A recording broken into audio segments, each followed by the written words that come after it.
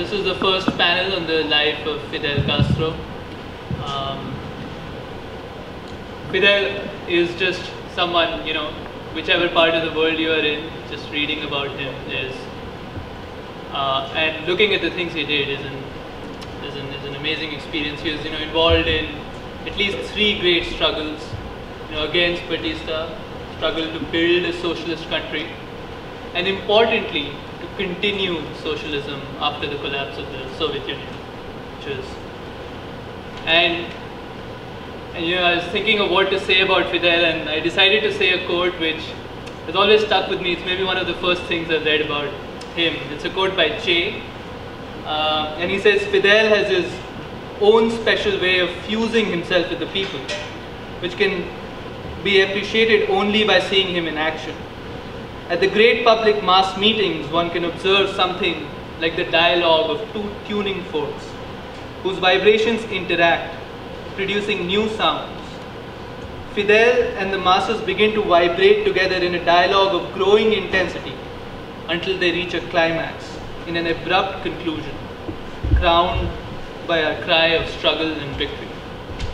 And the imagery, I've always found it profound and beautiful, and in particular, the connection with people that Fidel always had. And we have an amazing panel to discuss Fidel and his life. We have Felix Wilson, who is a senior Cuban diplomat. He was ambassador to the Bahamas. He was deputy chief in the Cuban interest section in the United States. We have Skipper Bailey, who is a long-time activist. He's been doing solidarity with Cuba and Venezuela. He's also a documentary filmmaker. And we have Choudry, who is a young organizer, intellectual based in Philadelphia. So I'm going to start with Felix. I don't know how to begin. I'll try to do my best to please you. I'm honored to have been invited here. It's a coincidence that I'm visiting the United States because I have a daughter who lives in Kentucky. I'm visiting now, and that's why I say that I'm honored to have been invited here, and I thank Mr. Montero and the organizers. I thank Skipper Bailey, who have helped me to be here today. I wanted also to express my gratitude for the presence here today of a friend of mine, a friend of Cuba, a Cuban, a friend of the Cuban Revolution, who is Pedro Sierra. He's sitting here today. He came, he lives here in the States.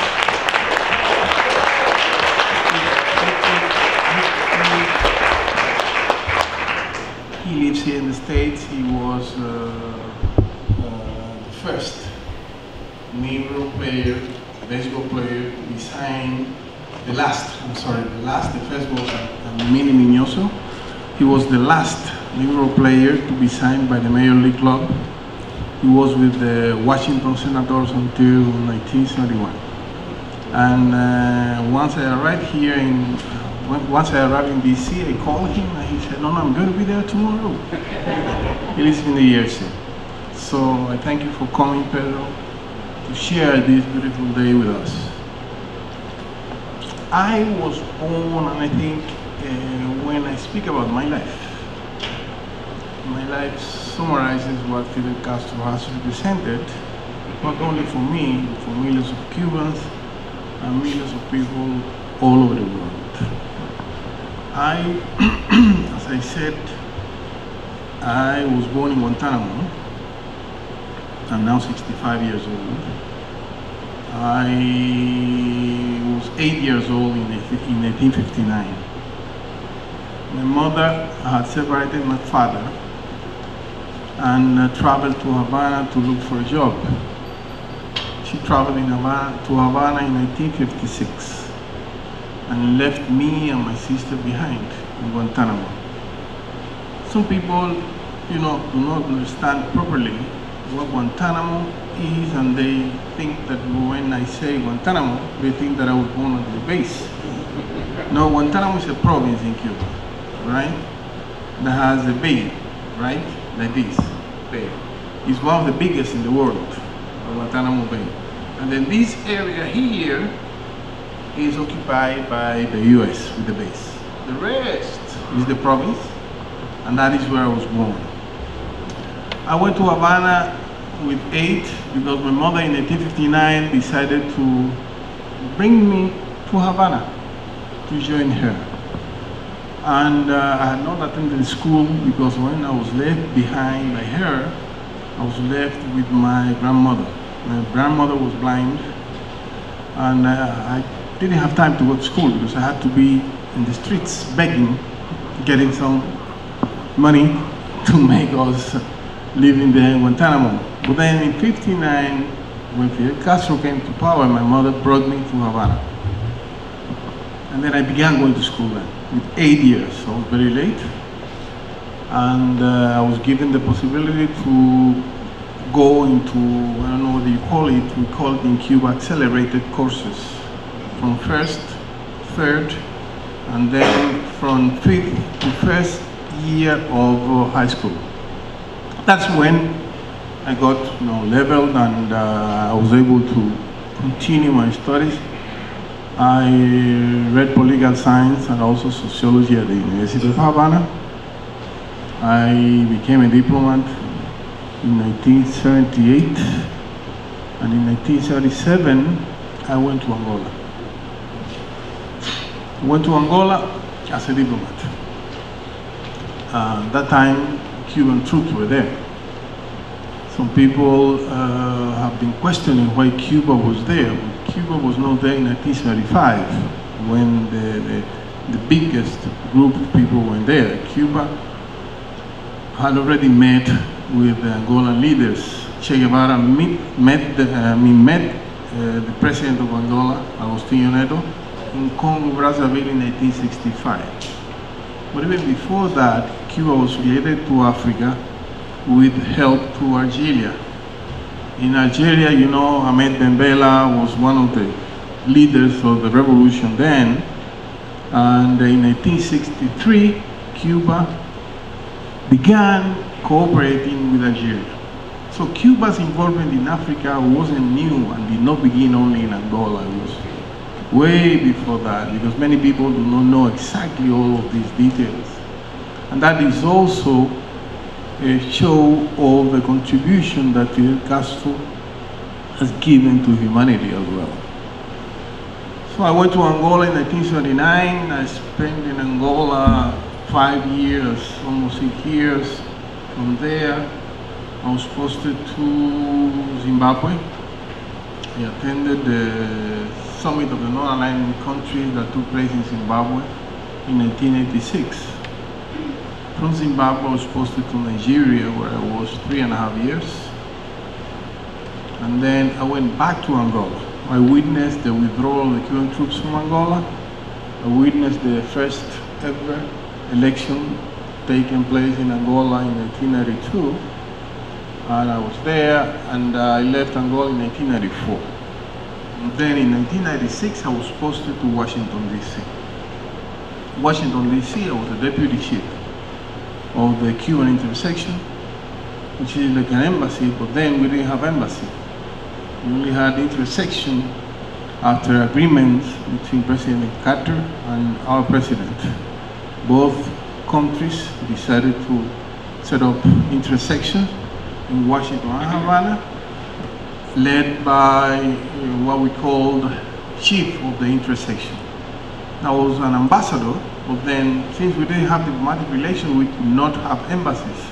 So we had intersection, and I was the deputy there. I was there for 4.5 years. I left Washington in 2000. I went to Cuba, and then I was posted to the Bahamas, where I was consul general and ambassador. Supported ambassador there until 2007, when I returned to Cuba, and then I retired. But I need to give you a couple of experiences that I had show you that as I always say, I am the son of the Cuban Revolution. And I'm proudly saying that. Why? Because had it not been for the Cuban Revolution, I don't even know if I was going to be alive today. Because I would have been left in Guantanamo.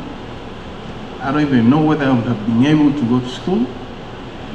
I would have never thought of going to Havana and going to the University of Havana, and much less to be a diplomat and represent my country as ambassador. So that summarizes, what I have been and what the revolution has done for me. Let me mention you a couple of experiences that I have, because it is important, being a black person, to have become a diplomat and ambassador in Cuba. I mentioned Skipper, and I mentioned a few other friends that I'm writing a book on my experiences. Because I think that to be black, to be diplomat, and to be an ambassador in Cuba represents a lot. Not only for the Cuban black, but it represents a lot because that shows the world that a person that has black skin in Cuba is given the opportunity to evolve in life and to be himself. This does not mean that we don't have problems in Cuba. We still have a lot of problems. When I say we, I mean the black in Cuba. I can share with you an experience that I had when I was in Washington, D.C. When I was in Washington, I used to be directly connected with the African American community, with the Congressional Black Caucus. And while in Washington was when I met Skipper Bailey through Pastor for Peace. I don't know whether you are aware of Pastor for Peace activities in Cuba and the solidarity that they have shown with the Cuban people over the years. When I was in D.C., I used to be close to the Congressional Black Caucus. There was one day that the Congressman Rangel calls me because there was going to be an event on race in Cuba sponsored by the Johns Hopkins University in Washington. And then Rangel was asked to be the keynote speaker. And the event was on race in Cuba. Rangel called the office in Washington, and then he asked me to go because he wanted me to go, and he wanted to have an exchange with me. But the ambassador was here, my boss. I was a deputy. When the ambassador was not in town, I then was in charge. But then the ambassador was in town, so I was not supposed to go and meet a member of Congress just by myself. And then I asked the ambassador to go, because I told him that the congressman wanted to speak to me. He said, no problem, go. Then I went, sat down with Rangel, and then he was then, I think, the chief of the Ways and Means Committee. Was very powerful, one of the most important people in the country. But then he was asked to speak about Cuba, a country which he was very much related, because he had sponsored plenty of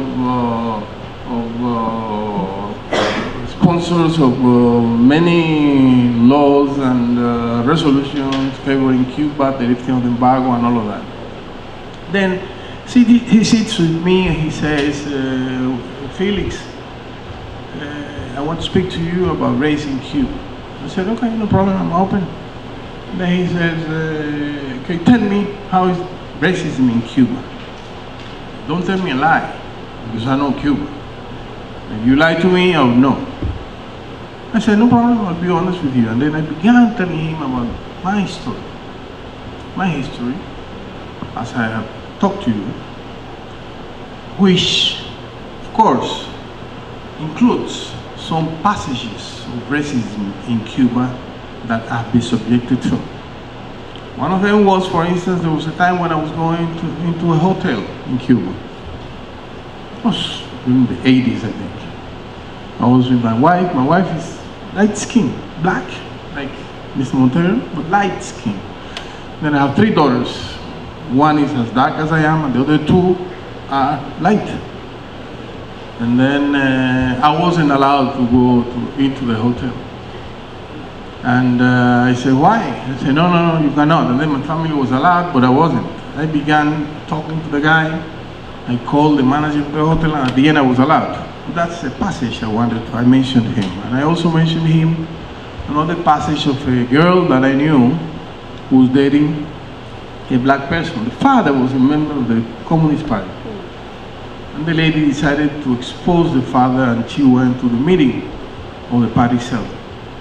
The party cell, she explained to the members of the party the father's identity. The father was expelled from the party, right? And she continued, and at the end, ultimately, she married the black person. And I mentioned to him a few other experiences. The congressman was so pleased with me that he thanked me. And then he said to me, you can't imagine how grateful I am for you to come and speak honestly with me. I'm giving you these 2 examples just to tell you that even though we have had a lot of achievements in Cuba as far as race relations is concerned, we still are way ahead, and Fidel has spoken at length about it. I also remember when I went to Cuba accompanying a delegation from Trans-Africa. That was in 1998. Danny Glover was a member of the delegation. Randall Robinson was the one that was presiding Trans-Africa, and we met Fidel. And at that meeting, Tavis Smiley asked Fidel about this, how he's raised in Cuba. And Fidel said, in 1859, when we came to power, we decided to eliminate all the previous laws by which racism was in place in Cuba. And Fidel said, I was there. Fidel said, but we were naive. Because doing that was not enough. And pounding on the table, he said, but we have to finish with it. So he was very conscious, and I can tell you that Fidel was a person, I think him and Raul, his brother, who is now the president of Cuba, those are the 2 major leaders in Cuba who have been speaking loudly about this question. I always say that in a society like ours, made up of 11+ million people, our population, the black population, varies, because some people say that it is 40% and 60% white. Some people say that in that 60%, some mixed people are included, and therefore, as you consider in the States, those are African Americans, the proportion is different. So there are different figures, right? But there is a large population of blacks in Cuba, right? And this is a problem that we have faced, are still facing. He has been very loudly speaking about it, Raul as well. And we're still fighting in Cuba for this purpose. So don't think that Cuba is perfect.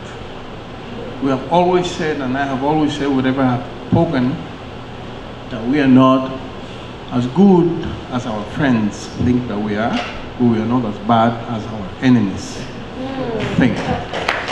And I can tell you that this kind of conference where people discuss, people exchange about Cuba, about our achievements, about what we have accomplished all along these years, is very important because Cuba was not known in 1959. Cuba, the world, was known for casinos and mafia, people visiting there, and tourism. And then Fidel came to power and he made Cuba known in the world.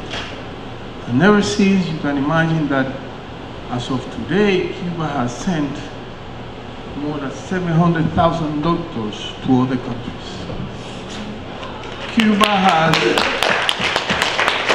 has now the infant mortality rate, one of the lowest in the world, compared to the United States. The overall country was better than many cities in the United States. Life expectancy in Cuba is 77 years for women and 75 for men. In Cuba, in 1859, life expectancy was 55 years. So you can imagine, in 1859 we only had 3,000 doctors left. We had 6,000 overall, with 3,000 came to the United States. There were only 3,000 left. Now we have thousands and thousands of doctors, enough to send to work in other countries. Our health system and our educational system are one of the best in the world. We may not have some resources, some raw materials to make medicines or so, because you know the embargo is also something that is pushing on us. I don't blame everything on the embargo. We cannot blame everything on the embargo, because we have also had some difficulties ourselves. Mismanagement.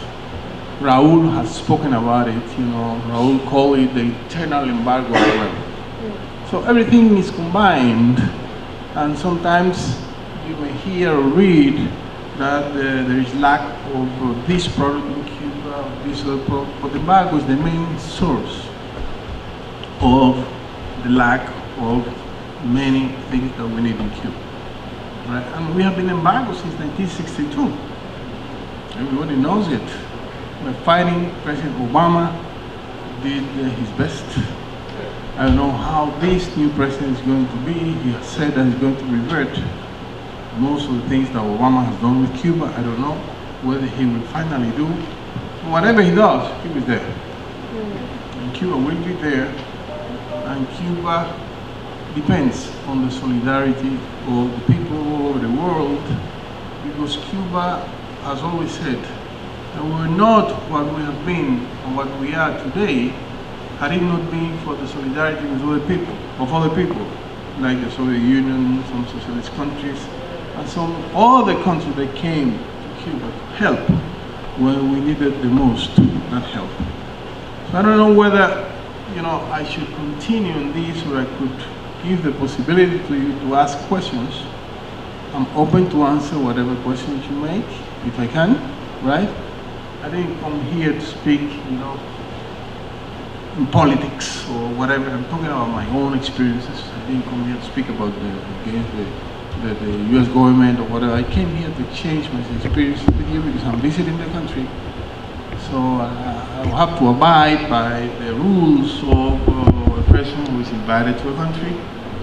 However, I don't think that I am going to say anything more than what I have told you, because I think that the appropriate things have been told by me, and I'm open, you know, the way you ask questions, I am going to be able to answer them, and you'll be able to make a judgment by yourself and see how best you can continue helping Cuba, as I know that you have been doing, because sometimes you are not even aware of the steps that you are taking. But whatever you do, reading about Cuba, learning more about Cuba, having friends with Cubans that can speak to you about Cuba, visiting the country, right? Relating to people who know and can give you an experience about Cuba. That is a way of helping Cuba too, right? And Cuba needs that. We have always been able to need this support from the world, and at this time we continue to need you, your help, and whatever you can do for my country.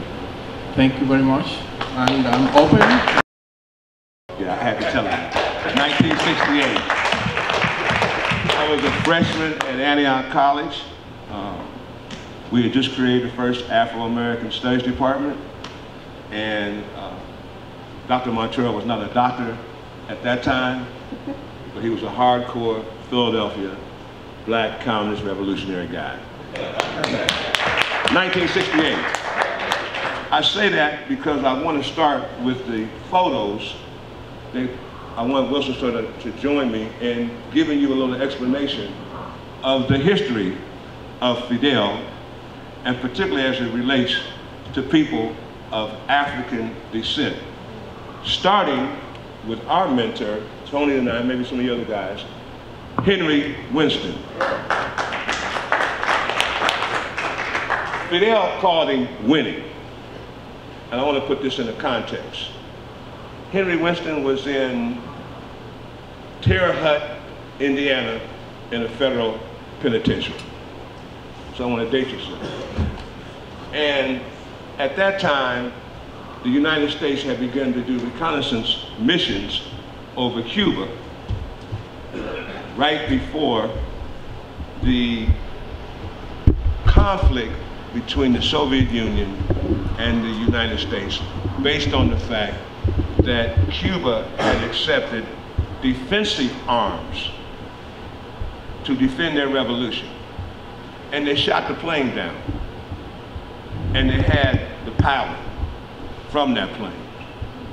And Fidel likes to talk about, you know, having this engagement with the United States government, and he said, listen, if you want your pilot back, give me Winnie. Let Henry Winston go. And we sit and say, well, you know, Fidel, he said, and he talks about this all the time, whenever he went to the Soviet Union or went to the German Democratic Republic for the international communist meetings, everybody looked to talk to Winnie. A man who had lost his sight. But Fidel said he could never understand how Winnie could see around the corner and down the corner around the bridge. Anytime he had any real questions about trying to understand the dynamic political situation of the United States, he wanted to talk to Winnie. Well, okay, that's my boss right there. You know, Winnie was beginning to have headaches in the federal penitentiary. And this is, you know, we're talking about the 50s, we're talking about hardcore segregation, and we're talking about a number 5 level prison, the prison that Winnie was in. He was doing McCarthyism. And Winnie was beginning to have headaches. He had written and tried to make contact with everybody outside, but nobody was moving. So then, some women who had been very active in the party and whatnot went out to see Winnie. And when they went out to see Winnie, they determined that he had a tumor. So they had him shipped to the federal prison in New York to get an operation. When they did the operation, they thought Winnie was going to die. But when he came out, first thing he said, they took my sight, but not my vision. And the authorities were very upset. I got this firsthand from Mary Kaufman, who was the attorney for Winnie at that time. They thought that he was going to die. Why? Because J. Edgar Hoover, for 14 years, wrote in all the FBI files that the most dangerous American from 1937 to the time he passed away was Henry Winston. So for all you young people, you can go online, you can research it, it will come out, Henry Winston, and why?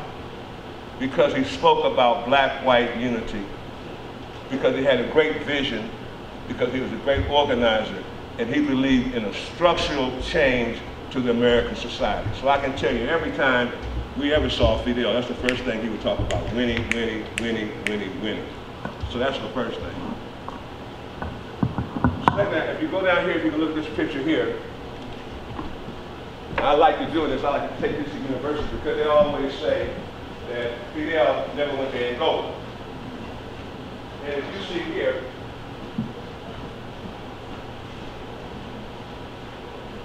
here is Fidel in Angola. Okay, so let me sort of tell you the background behind this. I was very fortunate. You know, I'm an Afro-American brother down in Savannah.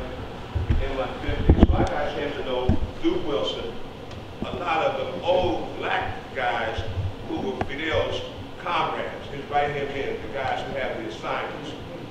And so they talk about that right before the independence of Angola, November 11, 1976, he went to China. This is Neto, right here, president. And the Chinese said, well, look, we'll give you all the support you want, but you got to go against the Soviet Union. Neto, being a very independent political thinker, turned him down, got on the train, and went to the Soviet Union. He went to the Soviet Union, and the Soviet Union told him the same thing. So he went to East Germany. And when he went to East Germany, he met with a guy by the name of Ulysses Estrada. Ulysses was Fidel's right-hand man, a black guy out of Santiago, had been with Fidel, you know, since the early days, was #2 in intelligence, wrote the book about Tanya, but he was now in East Germany. So him and Neto link up. And Neto said, listen man, I need some training, I need some aid, because we have intelligence that's saying that the South Africans are not going to let us, along with UNITA and FNLA, have our independence. So he tells Ulysses this. Ulysses gets on the plane, goes back, and speaks directly to Fidel. You got to understand the dynamics of Cuban in reference to caring about people of African descent. Fidel's a hell of a guy with that. I'm talking personally. I know how he feels. Wilson does too. He just can't, you know, let me do his thing up in here. Fidel got all of the black soldiers, all of the religious guys, all of the Abaquah, which is a secret men's organization. He said, look, you know, what can we do to aid in the defense and the independence of the Angola people? And the black Cubans chose to say, Fidel, let's go, let's rumble. Now, I'm not talking about no second hand, I'm talking about guys in the military who my boys told me right off the bat. They armed up, they named the mission Operator Carlotta, and they sent 3,700 troops the first time to Angola to meet and fight the South African troops. Now, Tony knows directly about this because we have organized through Winnie, the Anti-Imperialist League, and we were fighting very hard for the right for the United States to recognize the independence of Angola after this long liberation struggle. And right here, in Wilson, you know, you can chime in if you want to, you can see, again, Fidel in Angola. Here he is with Neto. Here he is with all the children. So we're not talking about a president that's like on the abstract side, like, you know, giving orders. No, no. My boys tell me when they left to go to Cuba, Fidel met him and gave him his speech. They said Fidel was messed up, he was hurt, because this was the first time his troops, his soldiers were going into battle and he wasn't going to lead them. So, and you know, feel free to ask Wilson this. So when you went to Fidel's office, there was a whole room of how he was watching and organizing and orchestrating the fight for independence for the Angolan people. And here you see a guy like Brother Wilson that was right there on the front line. And you got to, he left out one thing that's very important. The reason that his mother sent for him to go from Guantanamo, which is the east, which is sure enough all black, 36 miles from Haiti, 36.5 miles from Jamaica, is because the revolution said now you can get an education. It was the structural change of society that provided this man, as well as many other people of African descent, the opportunity to get an education. So now you see Fidel here. This is on the battlefield. How many troops was it, Wilson? How many? How many troops did you guys send? How many troops? 55,000. They sent 55,000 troops to fight the South African army, the Israeli army. And when they left Angola, Fidel says it all the time, all they took was their dead bodies of their soldiers. No diamonds, no oil, no gas, nada. Right. Brought their soldiers back. Here, this is a classic here, this is Fidel and Allende.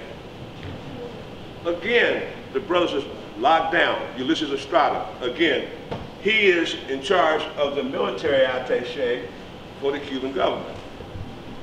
He goes back and tells Fidel, there's a great possibility there might be a mutiny in the Chilean army.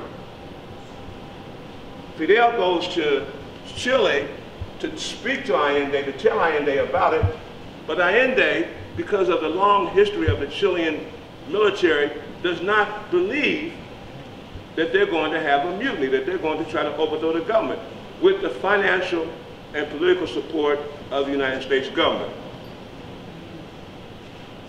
They attack Allende, the rest is history, but Ulysses Estrada got on the roof of the Cuban embassy. But people have to understand, the Cubans got a weird thing about their property and their embassies.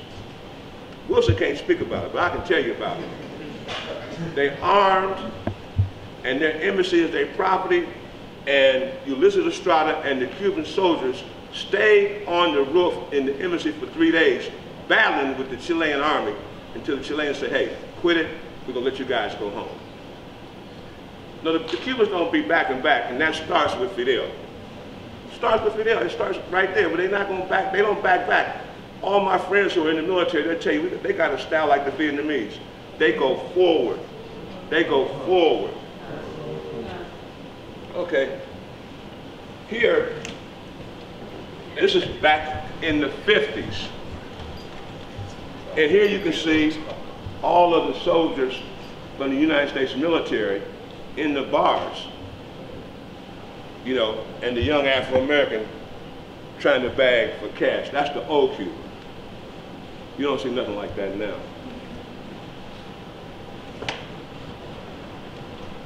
Here, very sad photo.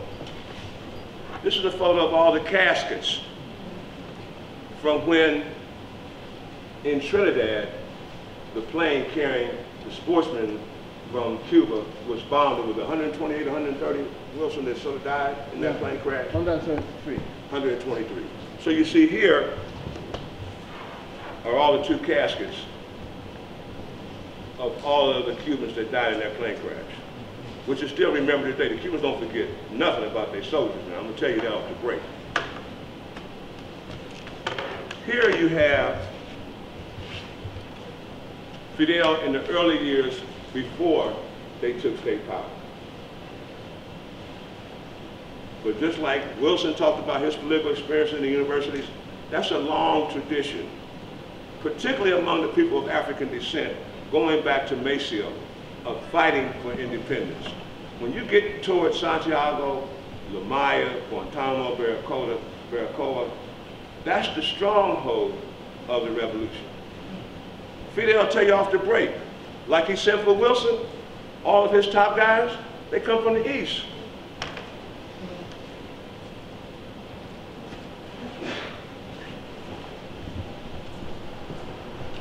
Right here, this is a great one.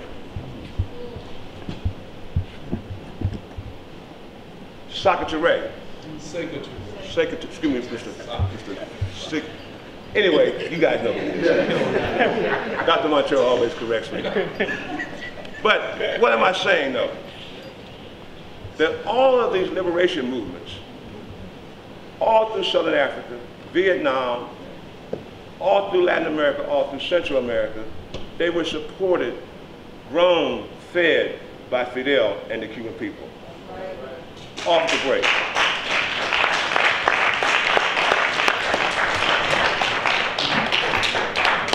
Okay, well.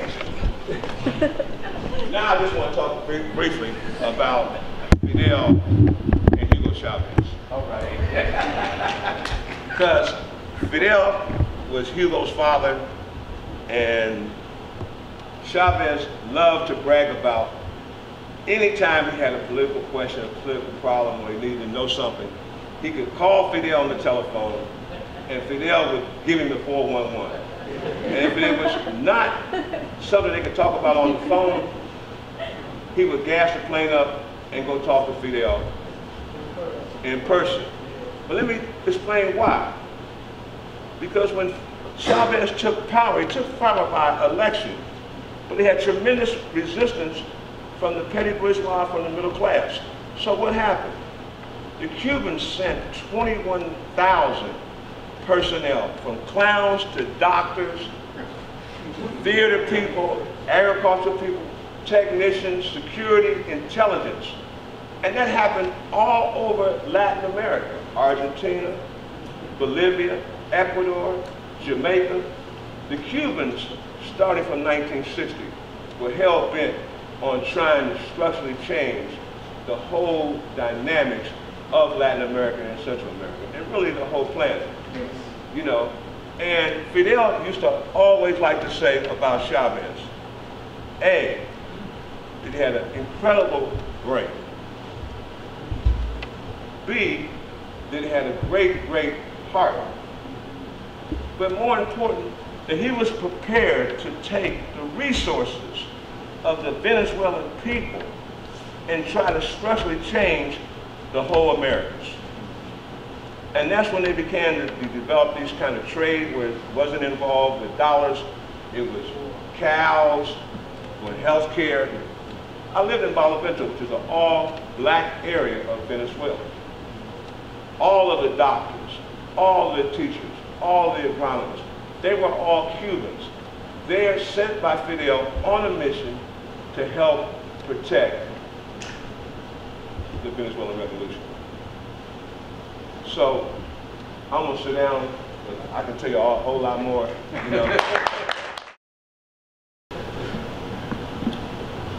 Hi everyone. So you just heard from two people whose lives were so touched by the great Fidel Castro, and what I can offer you today is the views of a young person who's living in this time of great ideological and political crisis and struggling to understand the steps forward. And I can share with you my own perspective based only on reading and videos of what I think we can all learn, a few things of the many that we can all learn about the life of this great revolutionary. The first thing that really stands out to me about Fidel is the way he had a connection to the revolutionary heritage of the Cuban people. If you look at the language of the 26th of July movement, and even afterwards, you see as much reference to figures like Jose Marti and the great struggles for independence in Cuba and the great struggles of slaves for freedom as you do to the ideas of Marx and Lenin. It is that fusion that I think is very powerful. I think it should remind us to study our own revolutionary heritage in this country, to try to understand the black radical tradition, to try to understand the ideas behind the great movements that have at times shaken the foundations of this country. And I think added to that, as a leader, was Fidel's emphasis on culture and art. And I think that's part of the motivation for why we were very purposeful in including so much art in today's symposium. And it goes back to an important quote by Marti when he said, "A people can only be free if they have culture." And I think Fidel understood that within cultures, particularly the cultures of the most oppressed, like the Afro-Cubans or the Afro-Americans, are the great seeds of revolt. So again, I think this should encourage us to look back at our heritage and to identify those things within both the social movements and the artistic movements that can be the potential for revolt today. Also, one thing we've talked a lot about today, I think, is Fidel's emphasis on education. It's very interesting when Fidel talks about his days as a university student.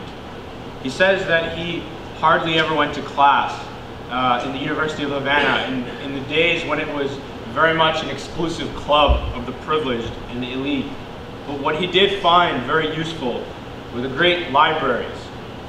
And he read voraciously and spent most of his time outside with other students and with working class people in Havana, discussing the insights gained from the books of Marx and Lenin and Marti. And after taking power, we see the ways in which he emphasized literacy. And if you read his interviews on this topic over and over again, he emphasizes popular education in shaping the minds of the Cuban people. And he credits that as the reason that Cuba has been able to resist imperialism. Because the people have a great sense of confidence within themselves. Because they have a great sense of the importance of political education and the ways in which education can be a gateway to revolution. Education should not be something kept in the ivory towers of the bourgeoisie, but something that should be shared with the masses. And I think connected to this is the importance we see in Fidel's strategy of a very clear social and ideological analysis on questions of strategy.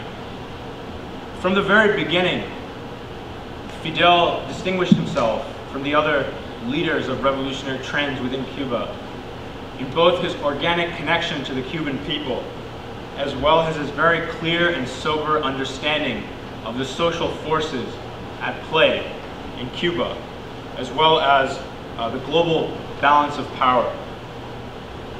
And after coming to power, he understood the importance of understanding the global economic and political framework in order to identify the weak links of imperialism in the places the other panelists have mentioned, in Southern Africa and Latin America. And through all this, I think he learned the value of socialism through practice.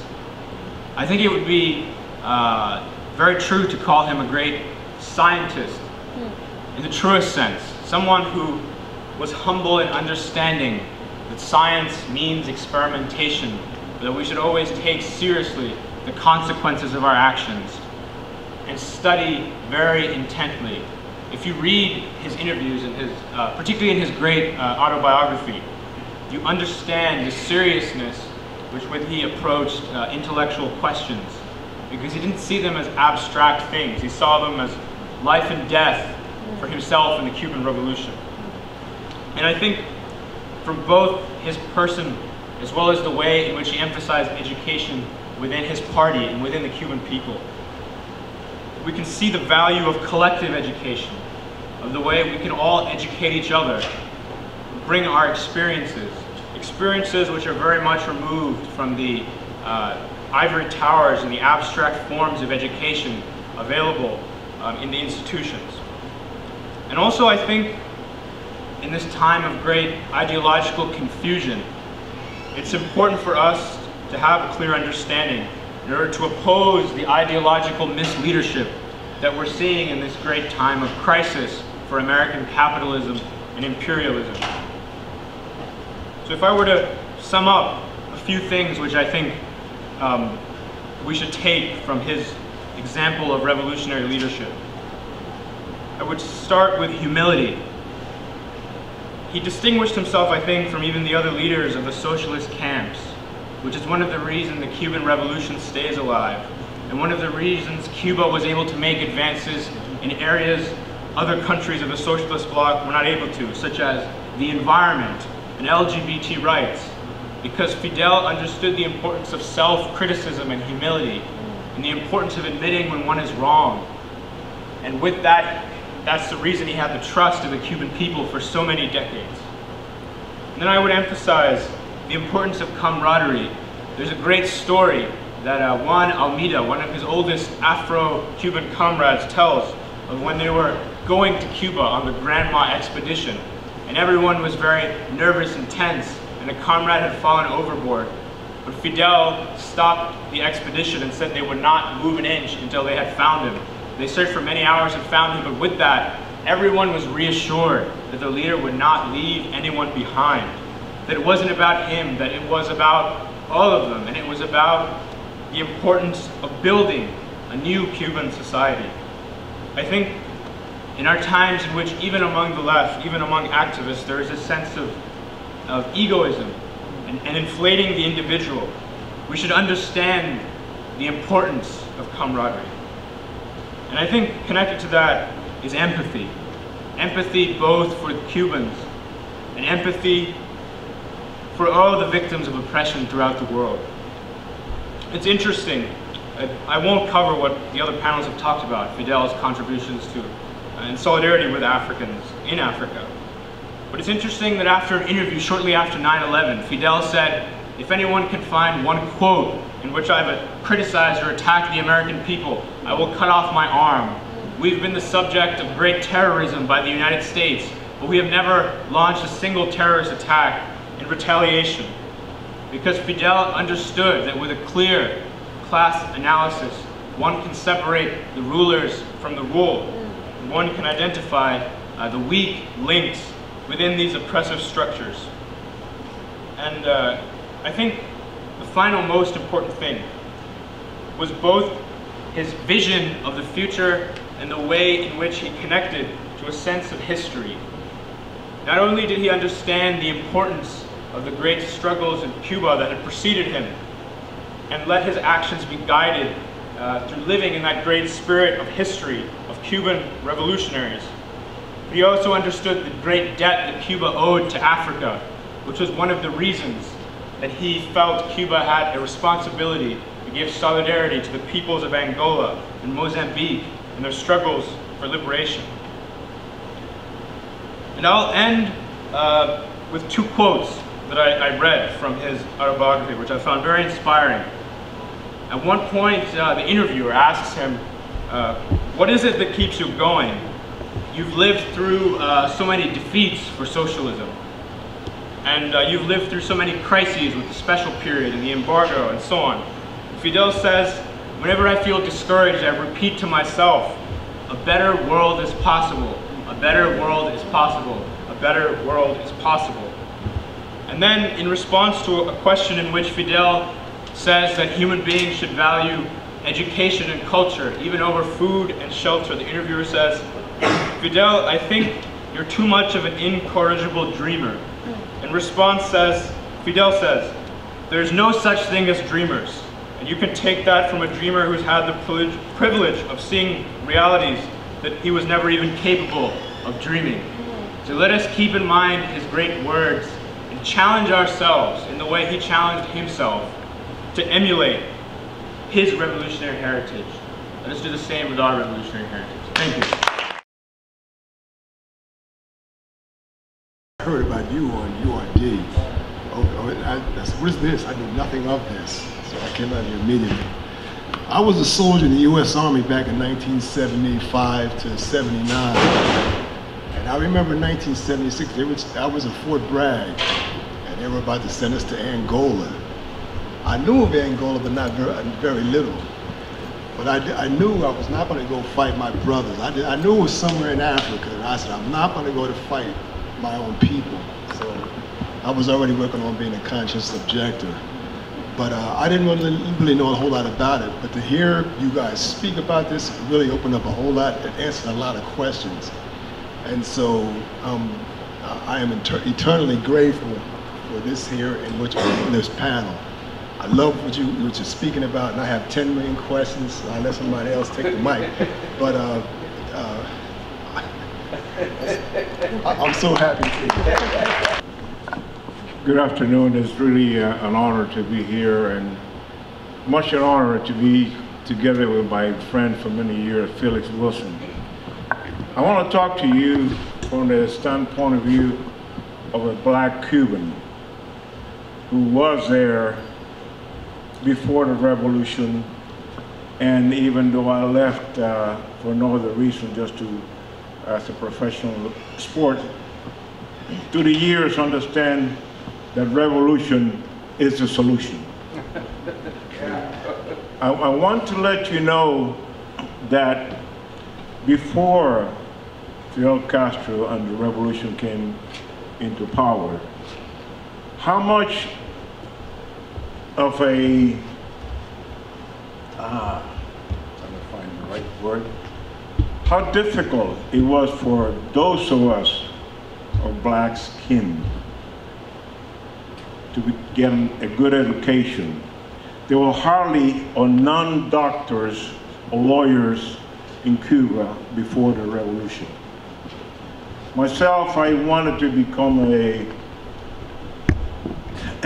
drastic engineer, and in order for me to get a scholarship to a school, a friend of my dad who was running for councilman, good friend of him, grew up together, said my dad had to get him 200 votes. Hell of a friendship. Okay, and I guess it never became, I became a professional athlete instead. There were many times, and I talk about it anywhere I go, where those of us with black skin in the city of Havana where I was born and raised, in public transportation, black bus drivers could not drive in the area of risky people. That was not allowed to. They worked many times, okay, where the police, we're talking about police brutality, that police brutality during the Batista regime, okay? There was no question about it. In the city of Havana, where I was born and raised, there were many times where even you could not be in the area where you were a black-skinned person. I tell you, I was telling an earlier anecdote to the people in here. I was messing with a girl, you know, before high school years, and she was living with her aunt in a risky area. Aunt was a maid, not that she was living in the risky area. So I went to see her, and that after 11 o'clock at night, I just went home, trying to catch a bus back home. Of course, I only had like about 8 cents, that was the bus fare. And one of the chief of police, a guy used to call La Rata, they used to call him the rat at that time, came in a cruiser, and he says, "Hey, black boy, what are you doing here?" I said, "I'm waiting for the bus." He said, "Where comes the bus?" I said, "No, that goes the other way." He said, "I told you, here comes the bus." So I had to jump across the street and go catch a bus and go to my grandfather's area, okay? And because that was it, okay?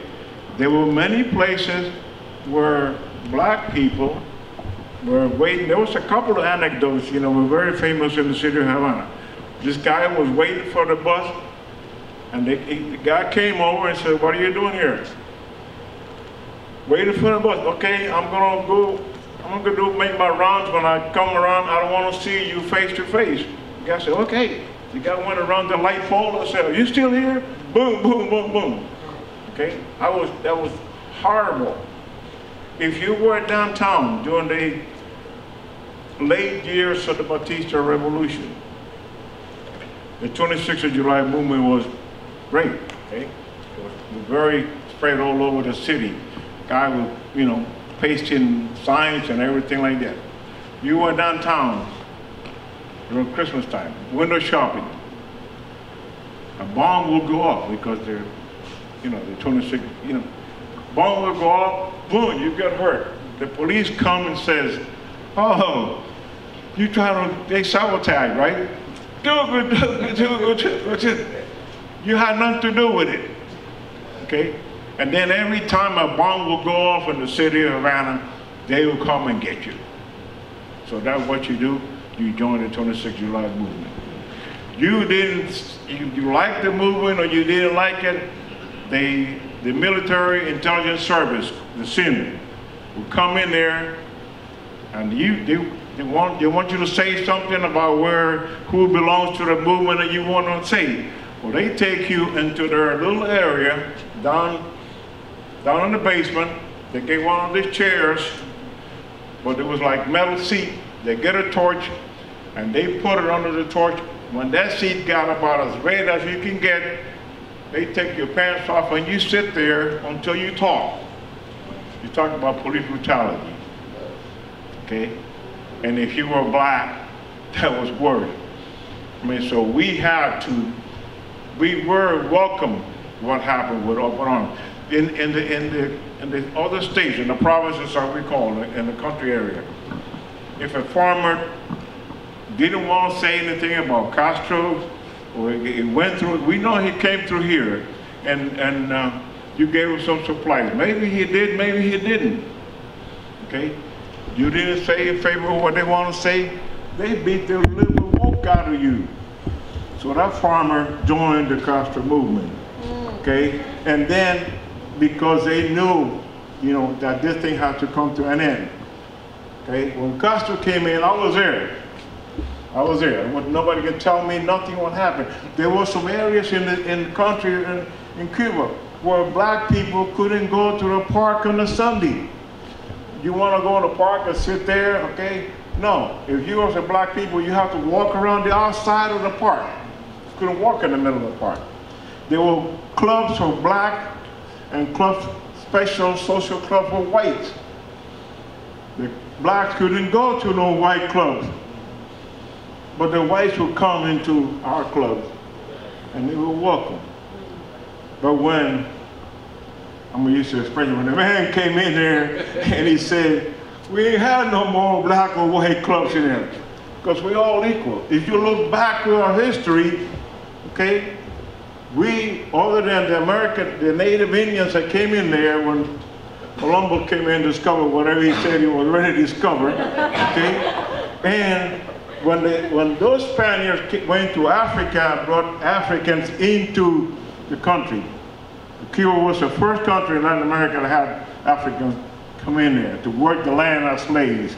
Then those Africans mixed with the Chinese people that came in there. So we got very, very much mixed background, but a strongly African background, okay? And what happened, okay? You were saying people, no. A man said no. So because those who were from Spain, the Spain close to the Moors, and the Moors are black. Anyway, so those people decided that they wouldn't want to cooperate with whatever ideas he had. The idea of progress, the idea of having more blacks in school, not teachers, but students. Okay, more doctors, more, all of that. That was part. So when he said we need to sacrifice, okay, about the economy, we know what's going to happen, and some of those mostly white people decided to leave Cuba and not support the revolution or the ideas and went to Miami.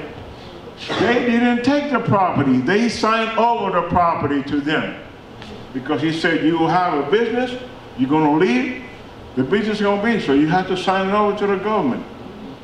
So that's what happened. He didn't take it. I was there. I tell you what, I know what's happened. You know, and I'm very proud of what happened because I didn't benefit for it, but my family, my brothers and my sister, my nephews and all have benefit from that and free education, from that different idea, okay, that we had. Felix, my friend, that's one of them, right there, okay? And to me, you know, I'm forever proud to be a Cuban, okay? Question. So, in the age of Obama and liberal identity politics, we have a lot of people saying they want to end racism, but it's nothing on the level of the kind of revolutionary way that you're all talking about it. So I guess I'm just wondering, we as people who are trying to wage revolutionary struggle to fundamentally change the nature of race relations, how would you suggest we differentiate ourselves and speak in a language of resistance that hasn't been co-opted by liberalism?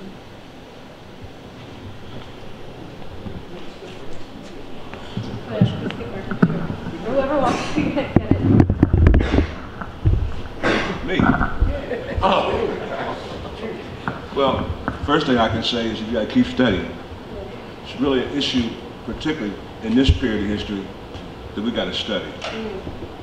We got to study, we got to be very honest with one another, you know, be very self-critical, but we have to prepare ourselves intellectually for this long, long struggle. You know, and I'm just amazed and very excited at the Saturday school and what you guys have been able to do here in Philadelphia. Just the makeup of the school, how it looks, the women, the young people, the fact that you guys are like trying to tear down this whole American psychology, this whole way of how we deal with each other, and just keep studying and be very honest about it. I can tell you, I've been with this guy since '68. You're talking about 50 years. He wants to be sad about it, but we've fought many struggles together, and we've had a great life. You know, we can look back with honor and dignity because we didn't bend over. And that was because the ideas that we had in our mind kept us going. You know, a lot of guys drop out, a lot of women drop out. But now, I just want to say one thing too about the Cuban Revolution and about the economic boycott or the blockade. Fidel probably will go down in history, as well as the Cuban people and Cuban leadership, as the best people that organized not only their society, but try to change the whole world with a noose around their neck. Serious noose around their neck. And this guy, he's very modest. But I was on the Hill with him, and we fought for almost 2.5 years to try to get the United States government to let pharmaceutical companies in France, Italy, Greece, or whatever, sell medicine to Cuba. The blockade, the Cuban people are very proud, but they suffered tremendously, tremendously. And Fidel, and you talk about the question that you asked, they constantly were looking for an alternative, a real way not to have this confrontation in the United States, but to build their own society. You know what I'm saying? And they when you go there, they constantly read and constantly trying to re-examine what happened. And again, after the Soviet Union collapsed, they went into a special period where they didn't have no food. Okay? I mean, we didn't have no chicken, no milk, no eggs, zero. Okay, and that's for 7 hard years. But if you talk about Santiago, you talk about La Maya, you talk about Guantanamo, the heart of that revolution, they didn't buck. You know, the Europeans bucked, but the Cubans, they went hard during the special period. And these guys, like this guy, these cats gave their life, and they're proud. All the guys that I know, they went to Germany, they went to Angola, they went to Algeria, they went to Vietnam. They provided medicine for Bolivia. I mean, that's what Chavez always used to talk about. The example of what the Cuban people meant to the Americans. Haiti, no doctors, all Cubans. Jamaica, no education, all Cubans. Guyana, you go all the way down the line. Fidel, I'm gonna tell you how this guy was. I'm just gonna give you a couple minutes. When Chavez got sick, the majority of the doctors in Cuba are black women. Because Che was the head of education. He went and made sure all these girls in elementary school and junior high school became scientists to develop as doctors. So the majority of the physicians that treated Chavez were black females. Now Fidel moved to the hospital. He moved in the hospital where Chavez was. Now could you imagine? You know, he's sick, he's in his 80s. But this guy, these two guys had this vision of going all the way to the end. You follow what I'm saying? And Fidel was there interacting with these women from Guantanamo, from La Maya, from these poor hills, from these countrysides, from Haiti, from Jamaica, trying to make sure that Chavez got the best medical care. But the brilliant thing is, you couldn't hold Hugo down. See, I'm gonna say out the break, I think he was poisoned. Ain't nobody, because I messed with the brother. He was never sick. He just all of a sudden, and everybody who treated him would always say, they would operate on him, with the best physicians from Cuba, the best physicians from China, the best physicians from Vietnam, the best oncologists, and once they operate on it, the tumor would come back faster and stronger. But at the same time, Chavez was so dedicated to trying to maintain power in Venezuela that he wouldn't rest. If Fidel couldn't keep him down, then he would say, look, I'm cool. Let me out of here. I'm got to go run for president. I got to try to stay down on my responsibility as a revolutionary leader. Chavez would tell you that all came from Fidel. And Fidel would tell you that when he needed to figure out what he had to do, you know what I'm saying? In the early 60s, he looked at that brother right there, Henry Winston, who was that man's right there, main man. So we got a history that you guys got to maintain, you know, because now with Trump and what happened yesterday, we got to rumble.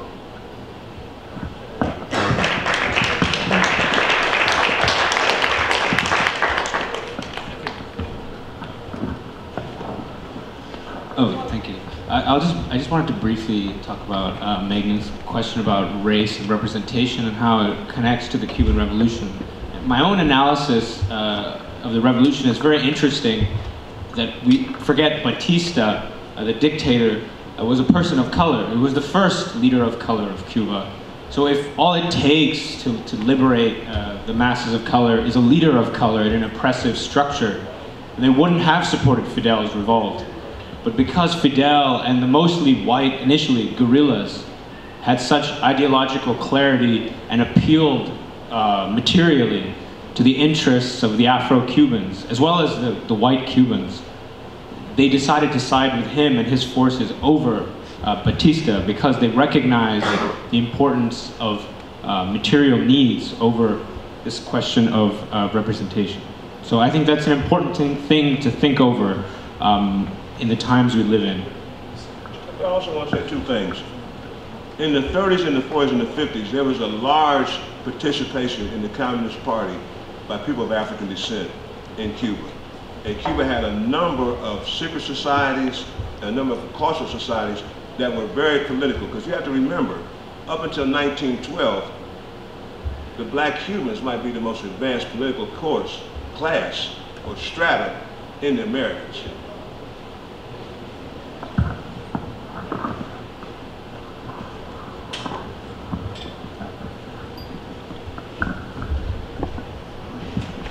I'm really perplexed about how Cuba's able to give people such a great education.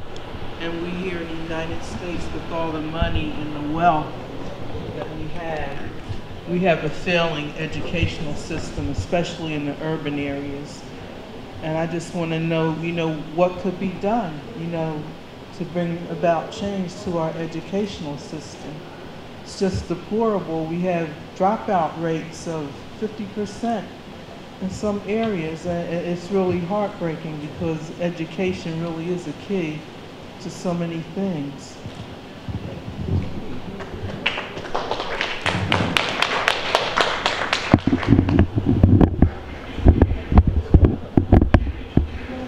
Well, let me tell you something in Cuba. First of all, education in Cuba, we had private schools in Cuba. Fidel stopped that. No private school, public school. All schools are public and compulsory.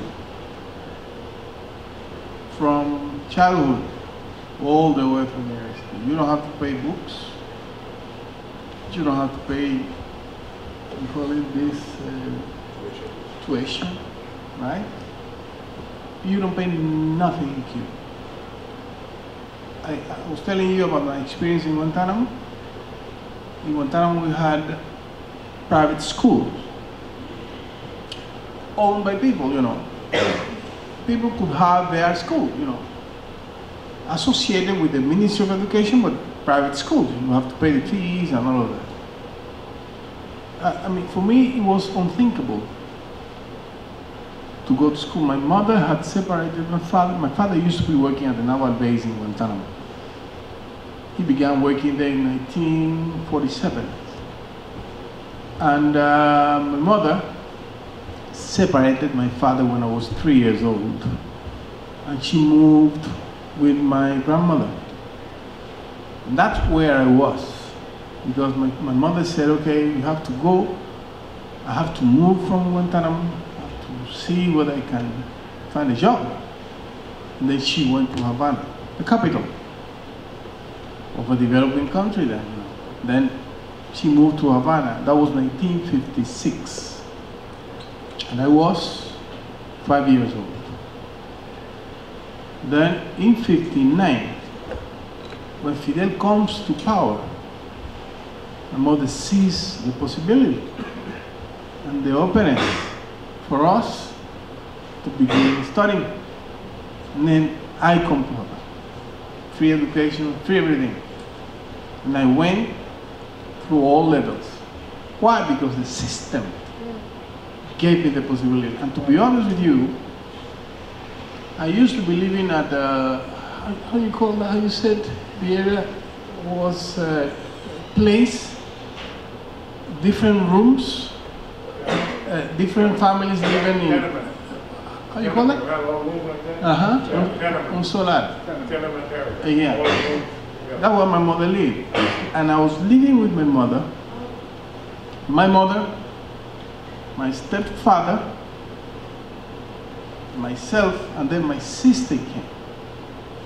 My mother had to make a night, sort of a division, with a sheet covering that, dividing the room, and then she was living on this side with my stepfather, and me and my sister was living on one small bed.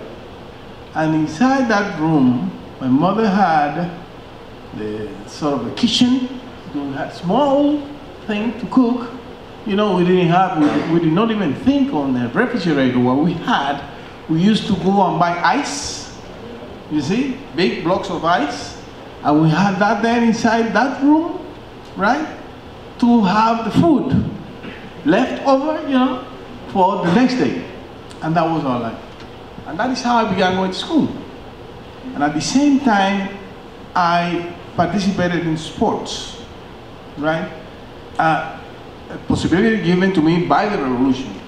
I'm black, living in a very black neighborhood in Cuba, right? And then that possibility was given to me, and I went to school, and at the same time I went to sports. I went over and over and over, and then there was a time when I reached the university that I could not study in our room. There was only one room. I didn't have we didn't have anything else. And I had to put one bulb, an extension, outside of the house with a chair, and I was one of the leaders of the University Students Association as well. And sometimes I had to study during the night until 2, 3 a.m. outside, which I didn't have any possibility. And then I tell people that I was rescued by the system. This is why I tell, I'm not lying to you. I'm being honest with you. I was rescued because it was the revolution that took me out of my neighborhood, put me at school, and I used to be a member of the Cuban national team basketball and the junior team at the same time. But then all of that is possible because of what Fidel did. Before 1959, it was impossible. See what my friend was telling you. He had to go to pro, to play baseball. That was the only way they had. And then I could tell you, as Skipper was saying, you have to go to school. Sometimes we black people decide to drop off because we see on other areas an easiest way to get some money, to get some cash. No. Study hard. Try to be yourself. Of course, you have to be given the opportunity to study as well. But that does not depend, and that depends on you, on the ways that you find the pressure you put on the authorities, you see? There have been many promises by this new president. I don't know whether he's going to fulfill all of them or not. But you need to help your people. And you need to be yourself, study, raise up, and go up in society, right? You have to be able to study hard, to share your views, to find a common sense in the society so that you can move ahead and put pressure on others to help the urban communities. Because I'm here, I read the news. I mean, and nobody likes the shootings and all of it that you see every day, news shooting. And then sometimes when you find out who these people are, sometimes they are the children of single parents, mother that are by themselves, bringing up their children. I mean, the situation is difficult. I'm not saying that you have to bring to the United States the revolution we did in Cuba, right? Because the situation in Cuba was completely different and is and will always be different than yours. But you have to find your own solutions to your problems, right? And the only advice I can give you is that all of you, but I'm not talking only about black people, I'm talking about poor people. Because there are white poor people, there are mixed, there are people from other countries, from the Middle East, from the Arab countries who are poor as well. We need to study. We need to push ahead, to move ahead and see what we can do and to educate our children. In Cuba, if a parent does not allow his children or his child to go to school, he goes to prison. Education is compulsory in Cuba. Compulsory. The minimum level of education in Cuba is 9 grade, right? I went to university, I didn't pay 1 penny for anything. You can go from primary school all the way through a doctorate and you don't have to pay anything. It's exactly in health. You can go to Cuba, you can go for a minor injury or you can go for an open heart operation. You don't have to pay 1 penny in Cuba. That is the situation in Cuba. But your situation is different because there are 2 different systems. But the solutions in your country have to be found by yourself, you see? As we found ours in Cuba.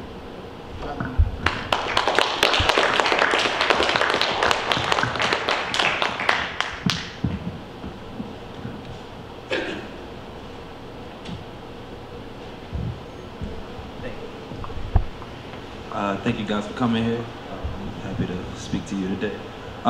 Just on the same line, just further elaboration, just speaking about Philadelphia specifically, thinking about the Cuban Revolution and what it means to have a population of people who are mostly literate, not even like political education, but they can actually read. In Philadelphia, you might not even, you might even have a block of people that can fully read. So to me, that's like astounding. I just wanted to know if you have like a specific, because to have a revolution and have like a literacy rate that high, you can mandate the to have an education, but to actually have people read and be on a literacy level of acceptance, to me is like the most important. People that I know, people my age cannot read, right? We went to the same schools, same blocks, same neighborhoods, you cannot read. So before you even have a political education, you can't even fathom the information that's coming to you on the news. You can't read newspapers. Some of the students that I work with literally get by day to day because they just recognize the color of signs, they can't read. So I just wanted to know, like, what is the energy behind, if anybody's able to speak on it, the energy behind pushing literacy, and what initiatives should we take to make that mandatory? Not so, to reiterate, not like a political education specifically, even though that is important, but just to be able to read, because once you do that, you provide them the tools to make the decision, to be active and however. But again, to have a country that is pretty much fully literate, I can't go through a school in Philadelphia where at least half of the students are reading past the 5th grade level. So. I can tell you my experiences with the Cuban education. The first thing I really caught my attention about Cuba is about 7:15 or 7:30 in the morning. you look around and you see black men with their children going to school. It's almost like a cultural habit. No matter what the situation is in the home, there might not be just a piece of bread or coffee or whatever, but all of the men are highly involved in their children getting education. When you look around, you look in the street, you'll see brothers with their kids going to school. I mean, I'm talking about maybe 85 or 90% of black men are highly involved in their kids' education. That's in Havana. Now you go to the east, I would probably say it's probably 100%. But I think it's basically because the Cubans really protect and talk about their heroes. They talk about Antonio Maceo, you know, and what they went through to free themselves from slavery, you know. I mean, and the young kids know it. They know their culture. And Fidel has been able to instill in them the importance of not only being a good citizen in Havana or in Cuba, but being a good international citizen and being involved and participating in the process, you know. And it was amazing because when all of the Cubans went to Venezuela, the major thing was medicine and education. Medicine and education, medicine and education, medicine and Haiti, medicine and education. Philadelphia, 5th grade, Jamaica, 3rd grade. For people for Afro-American Jamaican men, they drop out of school. But the Cuban society is really, it's very literate. It's very conscious about culture and music. You know, you find it amazing because they have so little based on the economic blockade. People don't talk about the blockade, but the blockade is a noose that they physically have been fighting for probably since the beginning of the revolution. And it's hard for them to move. It's hard for them to get food. It's hard for them to get medicine. But what did they do? They created their own health system with their own alternatives. I was telling Skipper that in Cuba we have we call family doctor on every block, because for us primary care is fundamental. Primary care, you cannot wait for a person to be sick to be taken to a doctor, right? So whenever you have a symptom, you have on your block a doctor and a nurse living there in your block. You go there. They see you, they make the analysis, they prescribe the medication, you go to the pharmacy. You may not have the money. If you don't have the money, the medicine could be given to you for free, right? If you don't have the means, and you prove that you don't have the means at the time. You could be a retired person, right? You could be a single mother that's not working because taking care of the kids or something. You prove that the medicine are given to you free. Then you go to a doctor. And then, if what you have requires you to refer to the hospital, then the doctor is going to refer to you to the hospital, and then you go to the hospital. So the hospital will never be the first option that you have. The first option at any time during the day or night is in your block. And primary care is important.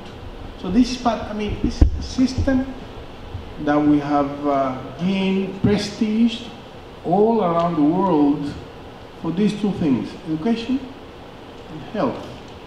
There might be other things in Cuba that we have not handled properly, but education and health, nobody can come and point at us and say you did this wrong and you did that wrong. Because everybody knows that even the Cubans, sometimes you read the news, that the Cubans are leaving the country because if you go to Miami or Florida, you see the people coming on rafts, and when you talk to them, all of them have either high school or are university graduates. I'm telling you, and that's the truth. because this is the first thing Fidel did in 1961 was a national campaign against illiteracy. Many people volunteered to go to the mountains, to the rural areas, to teach people how to read and write. That's important. That's what I said. This was our policy. That was a decision by our government who put huge amount of resources into that task, right? So it depends on every country. And you cannot copy. You cannot copy from Cuba or from whichever country. You have to be, I mean, here I think you have to increase and put emphasis on the community job. You see, the communities are important. You see, and this neighborhood, and on that, the organization you belong to can be helpful. You know, you can work with the local governments, you know, to promote all of this kind of education, you know, among the people, so that people can go to school, so that people who maybe are teachers can volunteer to teach and to teach some people who are illiterate to know how to read and write. So there are many things that could be done, but you have to develop, you know, your ideas and see which ways could be found for the betterment of the communities, of the society, and the poor people. As I say, poor people does not mean black people, it means poor people, because I've been here in the States at homes of white people who live even sometimes worse than some black people. So it's a question of the poor people in general speaking, you see, that need to be helped so that they can read, write, and move ahead in society. That's what I can say. Appreciate it. Thank you.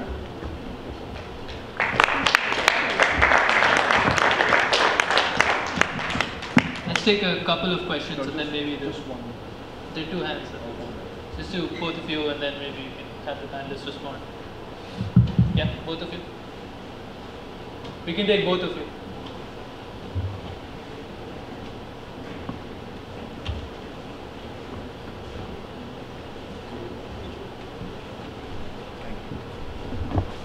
First of all, I'd like to say thank you to the panelists. This was really, really enlightening. And it begged a lot of questions for me, because there was a lot of connections made to, you know, the modern understanding of political education and ideological education, and what is missing, and why is there a disconnect. And I think, I'm sorry, the gentleman, Skipper, you're going Skipper? You made a really interesting point about there being, you know, a communist movement pre-Fidel. I know every one of us understand how tremendously important Fidel was, but there had to be some type of groundwork of consciousness in order to make Fidel happen, and for Fidel to understand the dynamism of, you know, the black population in Cuba, and how their culture and their community allowed for there to be a blossoming of socialism that was really, you know, spearheaded by the black, you know, proletariat experience. And I think that was amazing. And I just want to say, as you know, I just wanted to know a little bit more about that. I'm really fascinated with Cuba, and I really think that, you know, as a revolutionary project that worked, it gives people an idea of what it can look like outside of the United States understanding of, you know, government and democracy, outside of the liberal notion, because a lot of people are still really captured by that liberal notion.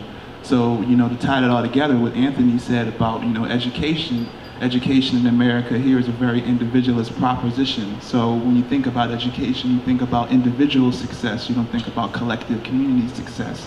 So I was just wondering if you could, someone could expound on, you know, a little bit about, you know, the consciousness pre-Castro, you know. When you said there was a communist understanding, there wasn't very much literacy, particularly for black people, but how did that kind of coalesce in order to create that, you know, foundation? I think that's a really interesting thing. I know this is about Castro. I don't want to decenter Castro, but I just want to be able to understand some of that, you know, because it also illuminates, you know, Castro and how integral he was to black people, generally, Pan-African black people, and just, you know, understanding, you know, the black working class as a unique group, or a spearhead group for understanding the totality of class. Maybe someone can you know, give a little bit of background on that. That was a really curious question. Well, let me go back to Haiti, because the Haitian Revolution is key to all the development in the Caribbean. You know, people, I don't think really understand the importance of Haiti and the Haitian leadership and the connection that they had to that whole area. If you look at the map, you'll see that between Cuba, Haiti, and Jamaica is about 37 miles. It's about 23 million people of African descent. People don't realize that the Cuban port of Matanza had the deepest port, and so the majority of the slave ships, starting back in the early 16th to 17th century, started coming straight into Cuba, going down to Haiti and going to Jamaica and further down. But at the same time, this is what Fidel and Chavez always want to emphasize, there became a tremendous resistance among the slaves. And when the slaves defeated the Haitians, that set a whole different dynamic through the Caribbean, carried on by Antonio Maceo. And they had this constant participation in people of African descent in the fight for independence against the Spaniards. But understand, the key to that, this is what Chavez said to me, the key to that was the Haitian Revolution. Because the Haitian Revolution took Simon Bolivar in when he was crippled, when he was broke, when he was bent down. And they made an agreement with Bolivar, listen, we're going to give you gold, we're going to give you all the material aid you need, and we're also going to give you soldiers, with the understanding that you go into Colombia, into Venezuela, which was that one country, to free the slaves. You follow me? But Bolivar sort of did not free the slaves. But then you come with Maceo. And Maceo will tell you, and in Guantanamo, this is what these guys come from. They come from a fighting culture. They have been fighting between Haiti, Jamaica, and Cuba, the east of Cuba, for the last 170 years. So people would tell you, I'm not a Fidelista, I am Maceo. I'm from Antonio Maceo. My grandfather, or my great-grandfather, was fighting against slavery, because my great-great-grandfather is either from Jamaica or from Haiti. You know, so they got this fighting tradition, fighting constantly for independence.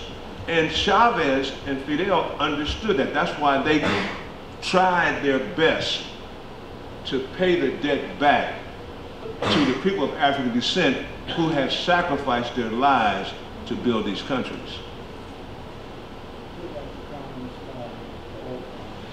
Well, the Communist Party, blacks began to enter into the Communist Party in Cuba. What do you say, Felix? 1921, 1922?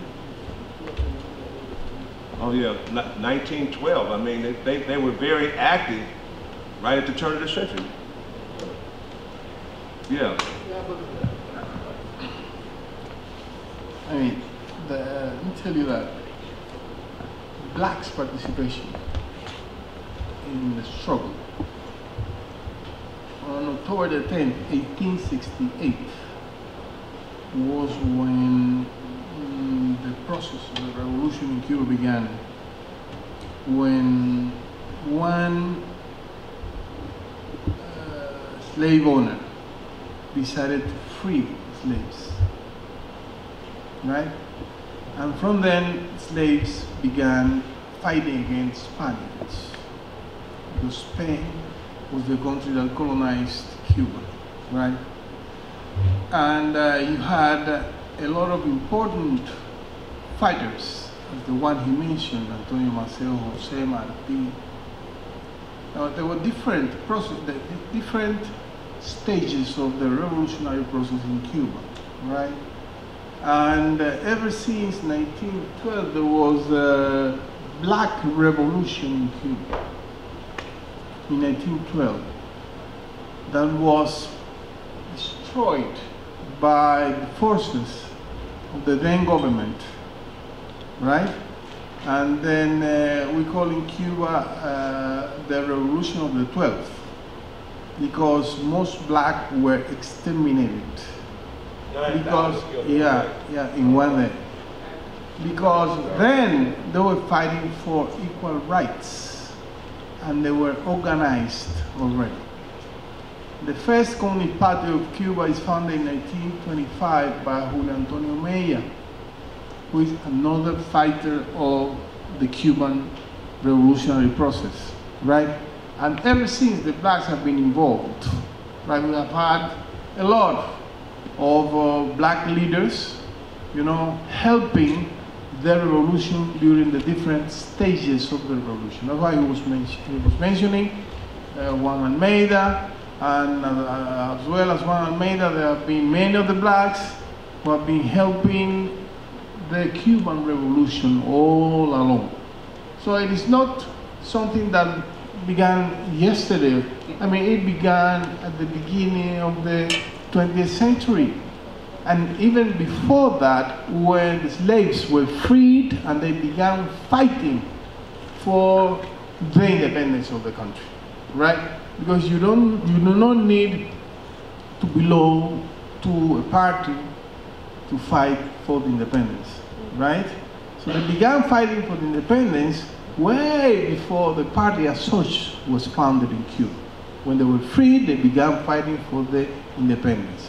And all along, ever since, they began getting much more conscious, and they began developing other ways of struggle, as was the one of a membership to a party, organization, and ever since, you know, we have been evolving up until the party that we have now today in Cuba, which is made up of, you know, many people, including black, white, and everybody.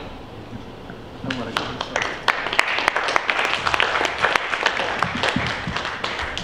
Steve, make it short. Yeah, I know we all have to eat, and that's more important than a lot of other things. But my issue is about organization, and we're trying to organize here now. And the experience of the Cubans organizing is a very, very fertile place for us to gain from. However, our own organization, sometimes we discount, and I think it's important that we remember we have been very organized people. We have what Barack used to call an underground educational system that has been doing beaucoup work and educating us. That's why we're here. And we have to recognize and articulate our appreciation for that and our work with that underground educational system that exists in our community to continue to bring that education to our people. I think that's really important. I'm sorry, there's one other thing I wanted to... Organizational experience. We have organizational experience. We have been fighting valiantly, and the world recognizes our organizational experience, particularly in the civil rights movement and the revolutionary movements that have been going on in our neighborhoods right up to today. It's important for us to acknowledge that to ourselves and express the confidence that Fidel expressed in his people. We need to express in our people. Our people might not be able to read, but they're strong and they're intelligent, and they will learn to read with the help of all of us. But we have really important resources that deserve our attention. So that was just my comment. Thanks.